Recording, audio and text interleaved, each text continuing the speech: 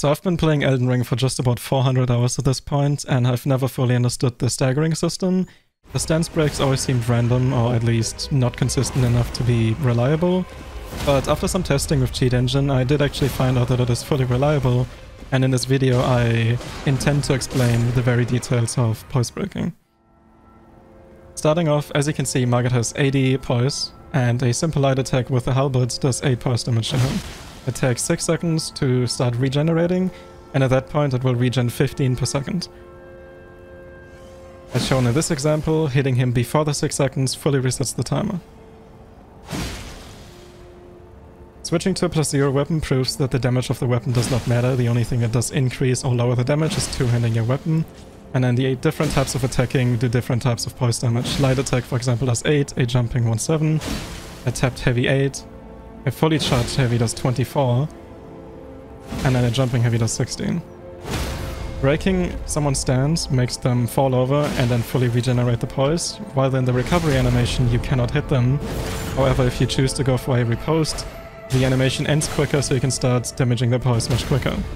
If you choose to skip the riposte animation, you will have to wait much longer, but you can deal more damage. The Stone Barb Cracked Tier, the one that increases the Poise damage or stance breaking, increases your Poise by 25%.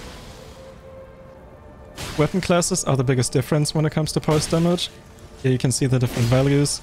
If I had to tell you what I think is the best class, I would say it's Colossal Swords.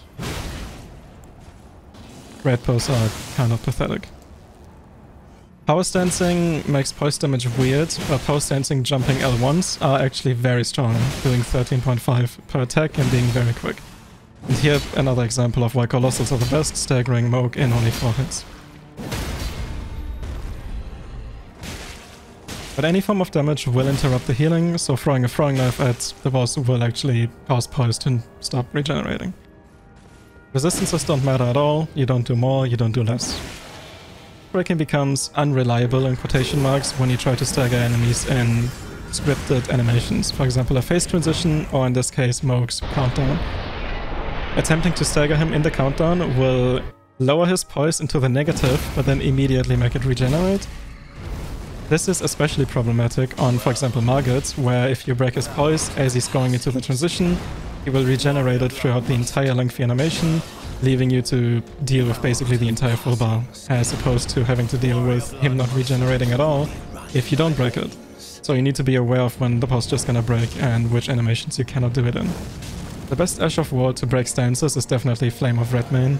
It does 29 damage in this case, and buffed with the Crystal tier, it goes all the way up to 38, staggering Moog in 3 hits. At this point I do have to point out that stealth does actually increase the damage. You do 6% more damage on stealth hits. And a good contender is Square Off, which you can get literally in the beginning of the game, doing 29 Poise damage, so the exact same values. And the last thing to mention is that guard counters are insanely strong. In comparison to a heavy attack, it does 1 extra Poise damage, and it's significantly quicker. So if you prefer playing with shields, it is a great way to stagger the enemies very quickly.